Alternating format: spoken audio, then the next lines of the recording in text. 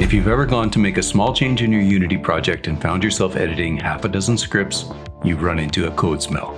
Problems like shotgun surgery, switch statements, temporary fields, and refused bequest can sneak in early and quietly and make your code harder to change. In this video, we'll spot those troublemakers in Unity projects and refactor them into cleaner, safer designs so that you can make changes quickly without breaking everything else. These examples are inspired by Martin Fowler's Refactoring book and adapted here for Unity and C#. Let's get into it. Okay, let's have a look at a code smell called temporary field, which I know that almost all of us have been guilty of at some time or another. You see this where data only exists in an object under certain conditions, and the rest of the time it just sits there unused. In Unity, this often shows up as serialized fields that are null on most prefabs, forcing us to scatter null checks and cluttering up the inspector. Consider a scenario like this where the player occasionally has a special item they can use to attack with, but most of the time they just have their normal attack. More than half of the code in the player class is dedicated to handling this special item that most of the time isn't present. Step 1 is to identify the cluster. We've got several public fields and 2 methods that are used exclusively for the special. In Rider, the easy way to handle this is use the refactor this command and extract class. If you can't remember the shortcut, you can grab it from the top menu under Refactor, grab Extract Class, and here you can just check off the different items you want to move. So I'm going to grab those 3 fields, and then a little lower, I'm going to select the 2 methods that we want. You'll see right away I get a little warning icon. That's because the accessibility isn't quite correct on those. They're both private methods. Let's change them to be public. And then, of course, you need to give your class a new name, and you need to choose a name to reference the new instance of your new class as well. Let's look at the new class. Special Attack owns the item, the cooldown, and the last used timestamp. We can use the class with the 2 methods that we extracted, but we can take this a little bit further. Let's use the refactor this command again to extract an interface. This way, we could substitute our special attack with a test class or any variation of a special attack we want. I'll just select the 2 methods we want to include in the interface, and there we go. We can continue to clean up this code a lot because the special attack knows about the special item it's going to use in the attack. We don't need to pass it into the use special signature. Again, let's use refactor this and change signature. Here, just remove item from the signature and click next. Inside of the use special method, we could just use the special item because it's a member of this class. On top of that, it's my preference to cut down visual clutter as much as possible. We don't need the word special in the method names and the class names. Let's just rename this to can use, and we can rename the other method to just use. Now that we've extracted our special attack, we can make our player class even simpler. We can remove the null check here, and instead we just check to see if we can use the special attack, and if so, we use it. Otherwise, we just use the basic attack. We can also reference our special attack using the interface. This way we can replace it with a different kind of special attack anytime we want. Now, we still are doing a null check in the can use method of our special attack. We could get around that by using the null object programming pattern. If we create a null object type of special attack, where can use just returns false and use does nothing, we could default our player to have no special attack. When they pick up an item or so on in the game, then we populate the special attack with whatever's appropriate. So at this point, we've successfully refactored away from the temporary field code smell. And in the future, we can define any type of special attack that we want. Our player class is nice and clean, and we've eliminated some of the conditional logic and null checks inside of the attack method. So once again, temporary field is a code smell where an object holds data it only needs in certain situations, leaving it unused or null the rest of the time. Okay, the next code smell we're going to look at is the switch statement. And of course, any long list of conditional statements falls under this umbrella. Anytime you see a list of if this, else if this, else if this, else do something else, or maybe you just see it as a switch statement, as a rule of thumb, when you see the switch, you should think of polymorphism. In well-structured, object-oriented code, switch statements are used sparingly, but when they do appear, their cases are often spread across different parts of your code base. So adding a new condition means tracking down and updating every single one. Now, here we're only looking at one class, but you can imagine most games that deal with multiple enemy types likely have to check that in multiple places. There are a few different refactorings you can do, but start with this. Find an instance in your code base where this is happening and isolate that into its own method. So again, I'll use the refactor this and extract method. give it some kind of meaningful name, and click Next. Now that the behavior is isolated to one method, we can introduce an interface where that is the only method, for now at least, and our enemy can now store a reference to an enemy behavior. Now at this point you have a few choices to make, but let's suppose that we make the enemy behavior a component on the same game object. We can get a reference to that in the awake method. Then we can modify our update method to actually call the tick method that belongs to our behavior. Now the tick method of our enemy class and everything below it is actually obsolete. Let's delete it. Instead, what we can do is use composition to add unique behaviors to each of our enemy prefabs. So a flying enemy could have a flying enemy component.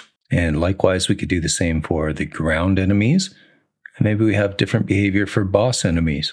Of course, they don't have to be mono behaviors. You could do this with scriptable objects or just pure C# classes.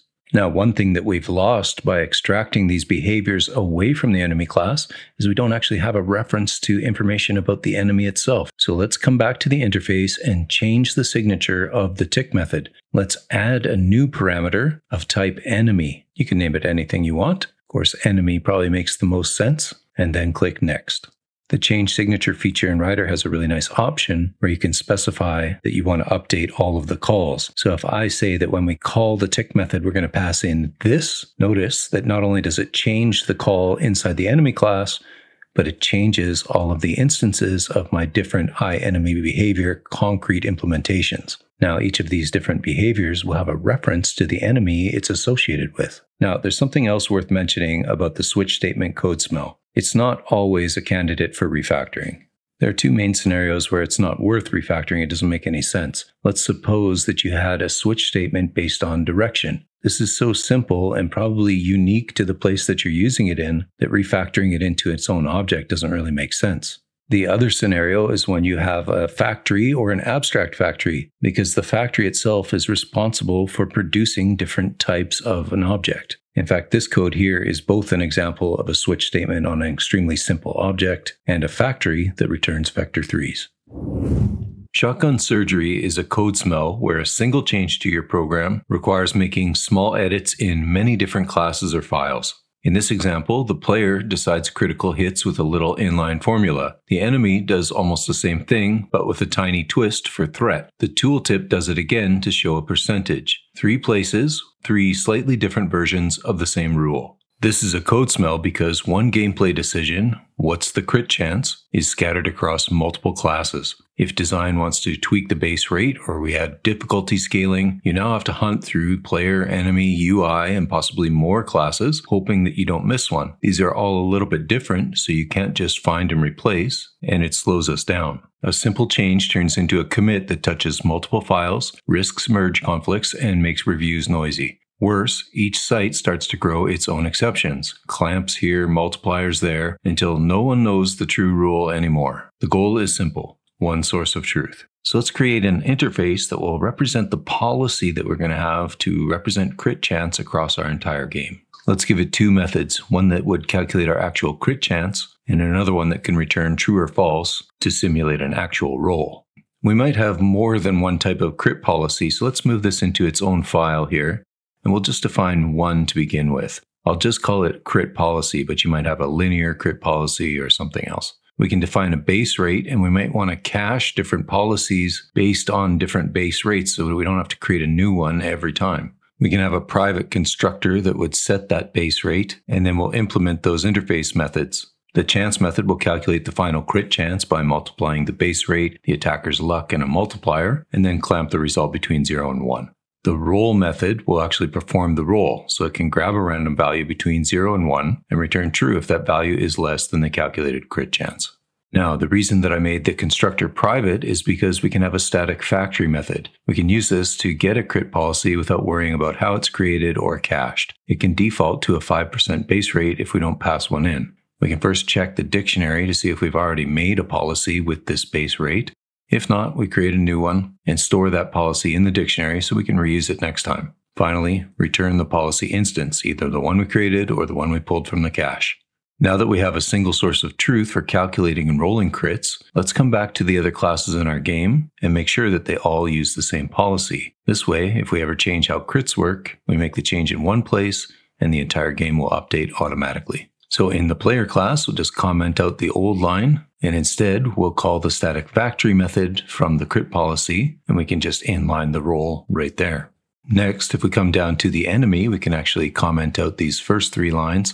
In this case, the enemy's luck value is dependent upon the amount of threat they have. So let's calculate that first, but then we use the crit policy in exactly the same way. Now, in this case, that local function isn't doing anything very complex. It might be worthwhile considering just inlining that as well. Or if it's more complex and you need to use it in more than one place, it might be worth extracting this into its own policy.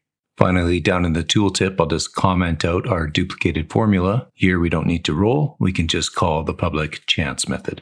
Now everything's been refactored. Let's just remove all the code that we commented out. There we go. Nice and clean. One source of truth for all of these calculations. Now let's just quickly jump over to the crit policy one more time, because usually when we see a method that says create, it implies that we're creating a new object every time, and that's not really the case with the way that we've set things up in the caching. A better name for this method is actually get. I'll just use F2 to do a safe rename across the project. Now, I know this example was extremely simple, and a lot of you have the shotgun surgery code smell in your much larger and complex projects. I personally think this is one of the most valuable code smells to tackle at any stage of your project, because fixing it pays off immediately and continues to save you time and reduce bugs as your code base grows. This next code smell is called Refused Bequest. A bequest is something that's handed down or inherited. Most often we use that word in the context of receiving property or money from somebody in a will. But in object-oriented programming, this is when a subclass is being forced to inherit fields and methods that it doesn't need. Not only does this clutter up your class, but it can mislead other developers or future you into thinking that a method works when it really doesn't. And every time you change the base class, you risk breaking unrelated subclasses.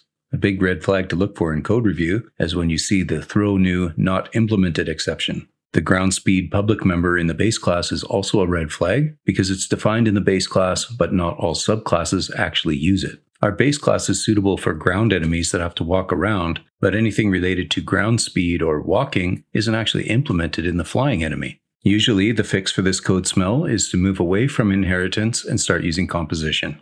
Let's introduce a new interface so we can abstract away the movement, and while we're at it, why don't we do the same thing for attack.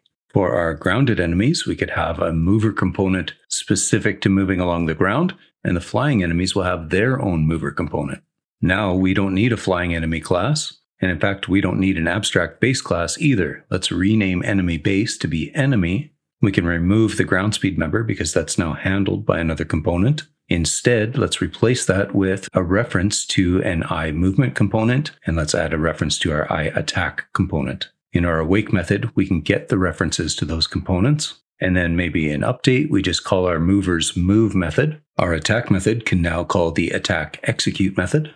And if we want to have some error checking, we could add an on validate method that could just make sure that we have some instance of an I movement and an I attack component on the game object. If not, give ourselves a little error in the log. Of course, there are other ways to handle this, such as using Odin Validator, or one of the homebrewed solutions we've cooked up on this channel before, such as serialized interface or icons in the hierarchy. But I think that's enough refactoring for one day. Hope that you found that useful. Once again, all the refactorings that I've talked about today actually come from a book called Refactoring that was written by Martin Fowler over 2 decades ago. But its principles still hold true. A lot of people still swear by it, including myself. Now, if you're like me and you have to read and review a lot of code every day, these kinds of things become second nature. But it's always good to be able to put a name to the code smell and consider what the possible solutions would be, so that when you're discussing this with your teammates or just by yourself, you're able to come up with good solutions that will help future-proof your project. Because remember, the purpose of refactoring and the purpose of following software engineering principles while you're writing code is to facilitate change.